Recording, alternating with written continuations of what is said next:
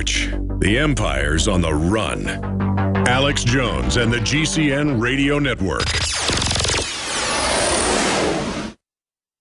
Hi folks, Alex Jones here with some important information. I want to tell you about Matt Redhawk and his team of patriots over at My Patriot Supply. Several years ago, Matt was sitting in his two-bedroom apartment, frustrated with the direction this country was headed and the charlatans willing to sell us out for a quick buck. Deciding to take action, a company run by patriots for patriots was born. My Patriot Supply has never taken a loan or accepted outside funding. They now operate 2 distribution facilities and employ over 50 hardworking American men and women. It is rare to find companies who practice what they preach. And that's why I stock my pantry with high-quality storable foods from My Patriot Supply. Go to mypatriotsupply.com/Alex today for special offers on emergency food storage, or call their preparedness specialist at 866-229-0927. That's 866-229-0927. Do business with someone who shares your values. mypatriotsupply.com/Alex. In the last 50 years, iodine has been phased out of our staple foods and replaced with the halogen bromine, a practice now banned in nations around the world.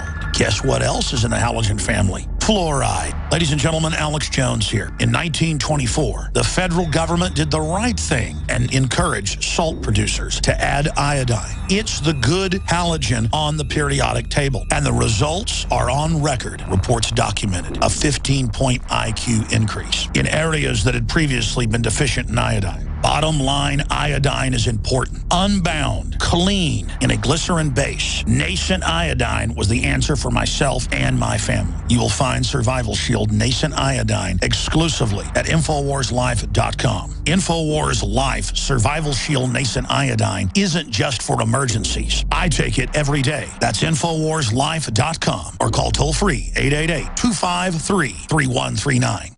Introducing Pro One. All of your filtration in one system, portable, on the go. No more do you have 2 or 3 filters to just reduce sodium fluoride. You have a system that cuts out the sodium fluoride and up to 95% of hydrofluorosilicic acid. Advanced manufacturing technology combines silver-impregnated white ceramic with new Aquamedics advanced media for removal of fluoride and other heavy metals, all in one filter element. It is the only one that does it, and out of the gate, we have it discounted at 10% off with promo code WATER. This is the only system that in one unit helps reduce or remove pesticides, herbicides, chloramines, ammonia, and chlorine, hydrofluorosilicic acid, the most common form of fluoride not covered by other fluoride filter brands, and sodium hexafluorosilicate. Get your Pro Pure with the new Pro One filters today at InfoWarsStore.com or by calling 888-253-3139.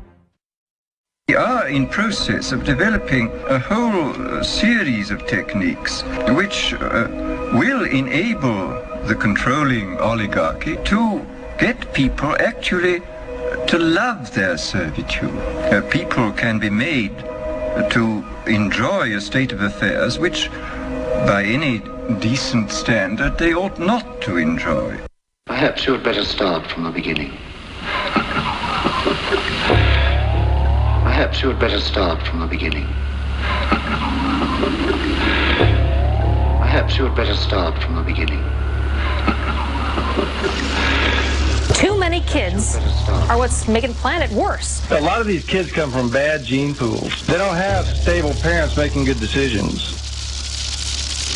Mercury-containing vaccines may help, not harm kids, according to 2 new studies in the journal Pediatrics. These new studies suggest that the opposite, that the preservatives may actually be associated with improved behavior and mental performance. Fluoride in water is supposed to fight tooth decay, but could it also cause cancer? Turns out the government had the right under U.S. law to conduct secret testing on the American public under specific conditions. We have to work the dark side if we want to spend time in the shadows. Any attempt to achieve world order must be the work of the devil. Well, join me. I'm glad to sit here at the right hand of Satan. There's a need for a new world order. Someday, in the next few years, a solution will emerge. Nuclear war.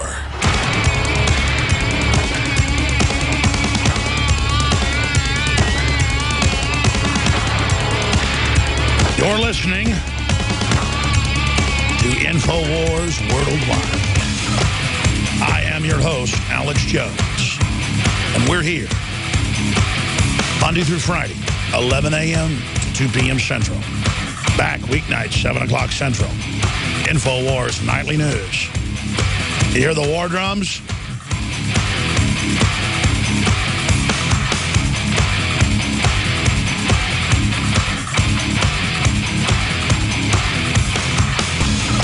When I listen to that, I frown, but it's a frown of enjoyment. The new Toyota face scanner would call the police or slow my car down even though I wasn't speeding because it's a sign of road rage.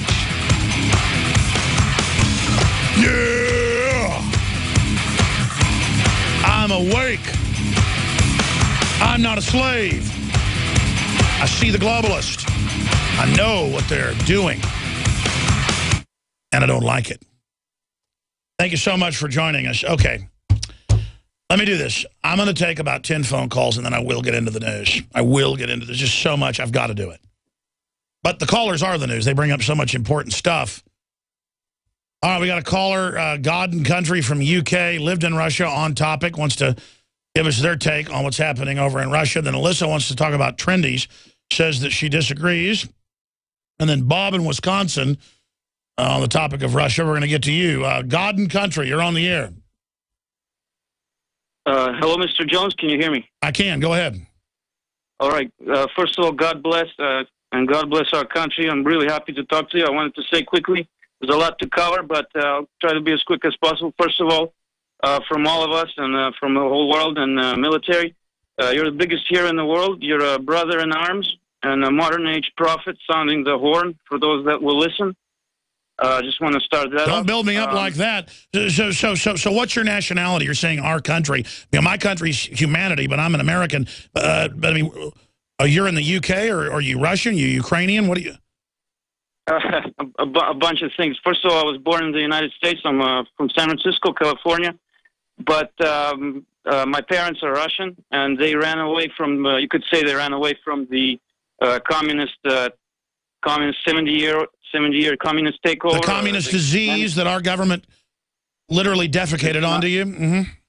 Oh, yeah, which is now pushing it on the United States and trying to make it a world policy now. So I had the opportunity to understand from my father and my mother how bad things were, and I understood that that was a big experiment. It was actually a huge experiment on the Russian people. I believe it was about 100 million Russians that died. The official numbers are 66 million. We're not talking about World War II deaths. World War II deaths, which was another manipulated war. Yeah, they've actually brought the Russian population down. They brought in eugenics. They broke up the families. They put people in the big dormitories. Everything we're going to go through, the globalists have visited upon Russia. Oh, yeah. They had abortions, everything, before any other country had it. They were experimenting with that a long time. They were actually the eugenics, secret testing, breaking down the family, every nastiness. Yes, pure hell on earth. And the countries you could, because I lived there for about 3 years, now it's going to be 4. I'm in the UK just visiting my grandparents. I'm trying to help them, which is actually it's another terrible tyranny. The UK, it's unbelievable. I mean, they give you hell just trying to get in. I mean, you're an American, they give you hell, but every other foreigner. Someone else, they just, please come on right in, ruin the country further. But that's another story. And, I don't want to go too far into this, but even the UK government took the pensions of my grandparents, and we're here trying to fight it, pull it back. I mean, they took about a couple of £100,000 from my grandparents. That's what they do. So very kleptocratic. They're saying they're going to take UKIP's children. The mayor of London openly said, if you're a nationalist, basically like Ron Paul, you're mentally ill, we're going to take your kids. And they're trying to start that here. I mean, these people literally are setting up re-education camps, but they do it like it's no big deal. Like, we're going to come take your kids. It's loving. And it's sick. So what's your point on Russia and the situation right now with Ukraine? All right, yeah, I'll get to Russia.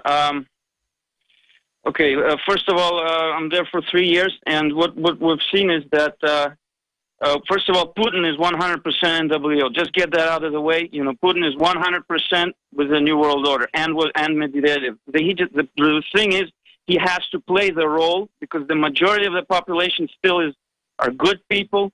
They're down to earth. You know, there's an expression, Russian soul. It's real. The UK, the New World Order has really tried to destroy the Russian people, the Russian nation, because they're really the outside threat, the unseen, the joker in the deck. They don't know, you know, because these people have survived for thousands of years, and they never were really completely under control. And communism really gave a terrible hit to the country. I mean, you have run down buildings all over the country still, even though it's one of the richest countries in the world now. Which is one of the reasons why my family was actually forced to leave the United States, because we're trying to run a business, trying to do some business. We actually had to go to Russia to just basically survive, just economically. Besides from all the terrible tyranny back at home, you know, especially California, it's pretty insane there. I still have my sister and mother there. I'm going to try to get them out of there because. What's your bottom line on Ukraine? Very interesting. Bottom line in Ukraine, I mean, it's a huge conspiracy. What I wanted about Ukraine, the Ukraine they wanted to join NATO, number one, but they can't let Ukraine join NATO with a Russian base attached to it. It's politically unfeasible. No, that's right, and that's all public. And see, this is all public, and the average American is against the war in polls, but still the minority, 20% that are for it. They can't even find it on a map. They just go, yeah, Russians, kill them. I mean, it's just the most mindlessness. Go ahead.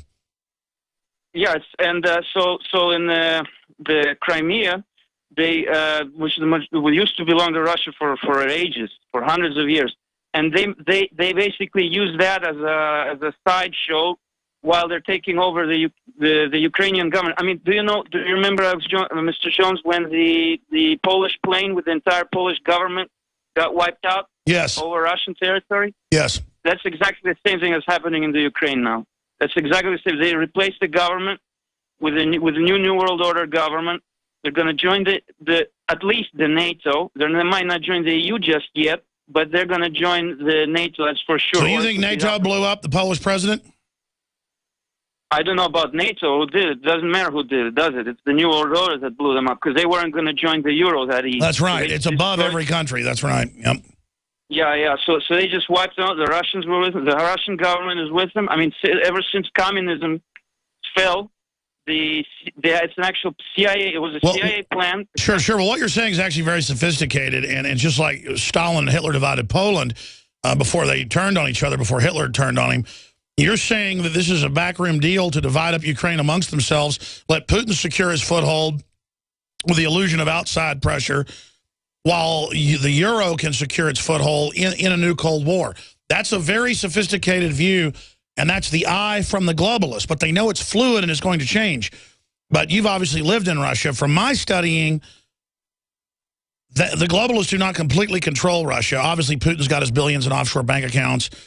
They've been bought off to a certain extent, but he did kick out a bunch of oligarchs and arrest a bunch of Rothschild fronts. That all came out in the news and in court trials. I mean, how do you reckon for that? Yeah, that's what actually confuses even me sometimes, even us sometimes, because sometimes he pushes buttons that make it really look like he's anti-New World Order. But the direction the country is going, I mean, the education system, the society, the cultural collapse, the music industry, they're pushing homosexuality purposefully on the children, on the Olympics was just a huge show just to pressure with the rainbow flags all over the place. The entire St. Petersburg had rainbow flags all over it, purple. The Putin dressed up in, supposedly Putin is anti-gay, right? Supposedly. But then he goes on to a Russian TV show, puts on a purple shirt, talks to Elton John, while the society locally is very against it. I don't get all this code stuff. I had somebody one time wearing purple in here, and she's a lesbian, and she said, I wore purple today because I'm just like, what does that mean?